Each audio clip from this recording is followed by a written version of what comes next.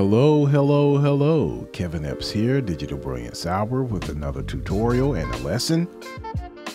By now, you have an idea of how to use the OpenBOR documentation and manual, because using this from here on out will be key for your growth.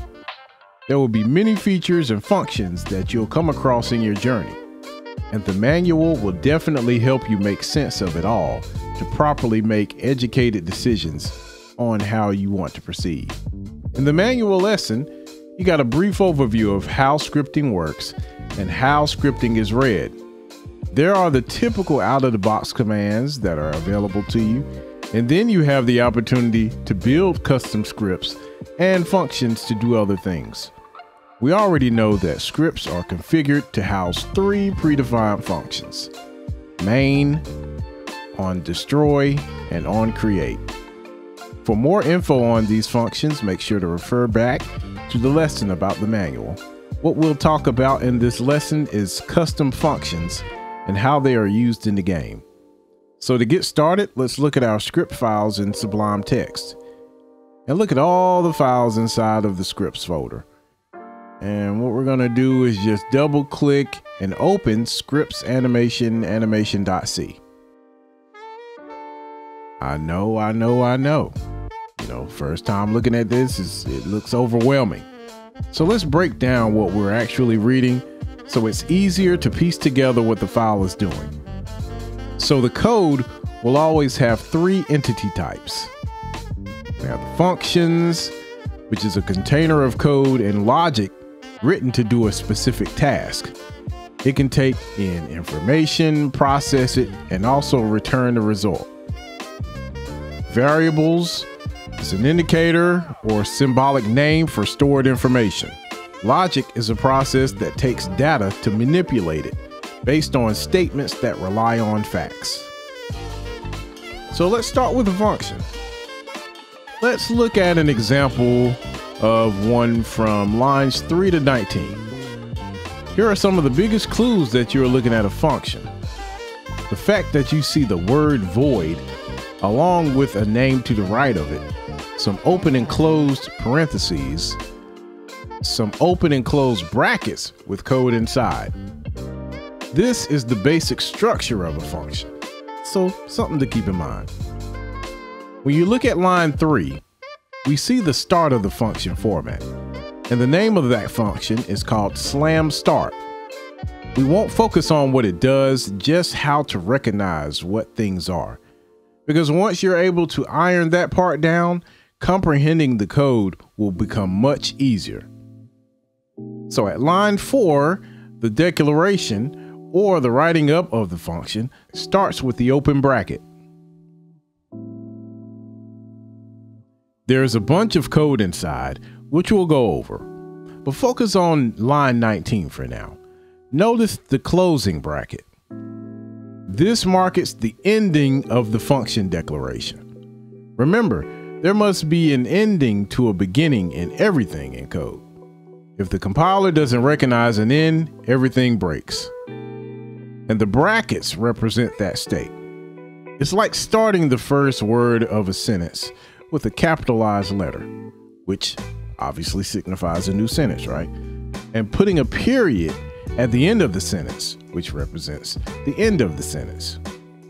The compiler, when reading the code, wouldn't know that you've opened or ended a function without those brackets.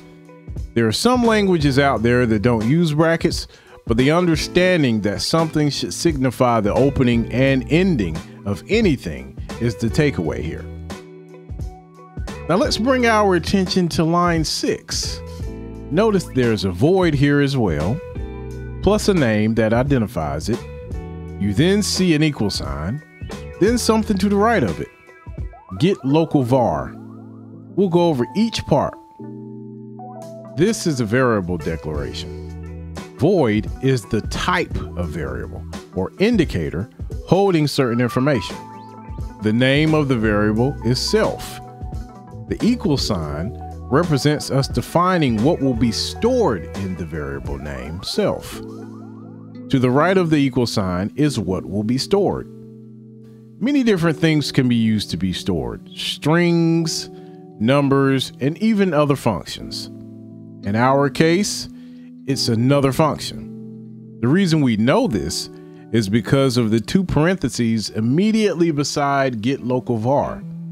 That means that get local var is also a function, which means it has its own set of logic that runs code to return a value that will then be stored in the variable called self.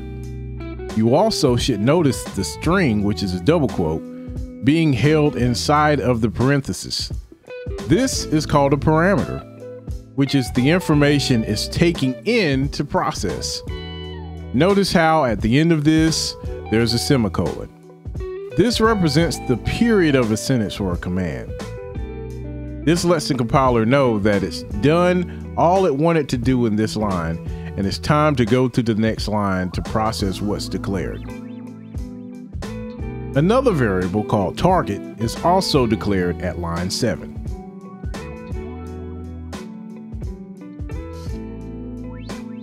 Now, let's go ahead and focus on lines 9 through 13. You should notice if in line 9. Any statement that begins with an if, else, or else if is a conditional statement. That means the code declared for it will execute when certain conditions are met. Also notice at lines 10 and 13 that there are open and closed brackets, just like with functions. That means that code inside of those brackets belong to this conditional. This condition is using an if statement in this case. The statement is what's declared inside of the open and closed parentheses. A conditional statement uses operators to articulate what it's trying to say. So in our case, the double equal sign is an operator. This operation means to see whether or not two values are equal to each other. So in our case, this if statement is checking to see if the target value is equal to null. If it is, then it will run the code inside the brackets. At lines 15 through 18, there's another if statement that checks to see if target is not equal to null. The exclamation equal is an operator as well, where the exclamation means not, to see if the two values don't equal each other. The exact opposite of lines 9 through 13. So we've read through a function. The function type is declared to be a void type. We will go over these in the workshop. I have also included a reference sheet to help with different terminology. Now let's look at a function that takes in data and returns data. Let's look at lines 767 through 784. And we'll focus on the two lines 767 and 783 for now. At line 767, we notice there is a void function called spawner2. Inside of the parentheses, there are variables shown inside. There are 5 different variables declared, all with their own variable type. They are separated or delimited by a comma. This is how the compiler knows that this function can take in 5 different variable data. First, there's vname, which is a void. Then we have 4 float variables: fx, fy, fz, and count. The variable names will be referred to in the function to represent the data that's took in. Like at line 778, you can see 4 of those variables used in another function. Again, we're focusing on being able to recognize the format of how code typically looks to help with readability. This leads to being able to better code.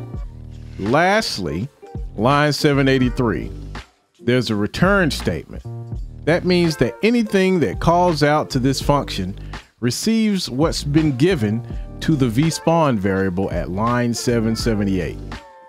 So not only does this function take in data, it processes it to give processed data back.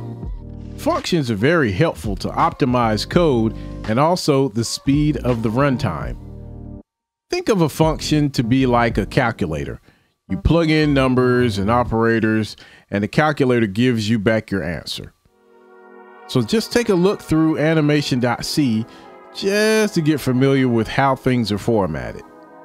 See if you're able to figure out how many functions are declared in this file. Next, we'll have a quick quiz on how to do just that. Of course you are. I'm Kevin Epps. Be blessed and stay brilliant. See you soon. Peace. We hope you're learning what you can from these free tutorials. Again, if you feel you need more in-depth or extensive services or extra help with learning and getting the most out of this and don't want to wait on the videos, please feel free to join our DBH community for only $5. That doesn't mean you can't ask questions on here though. So if you have any comments or questions, please feel free to post those. Like and share this playlist for those who may need it. At the end of the day, we just want to help people build their engineering and coding skills to be efficient wherever they want to go. I'm Kevin. Appreciate you watching and be brilliant. Peace.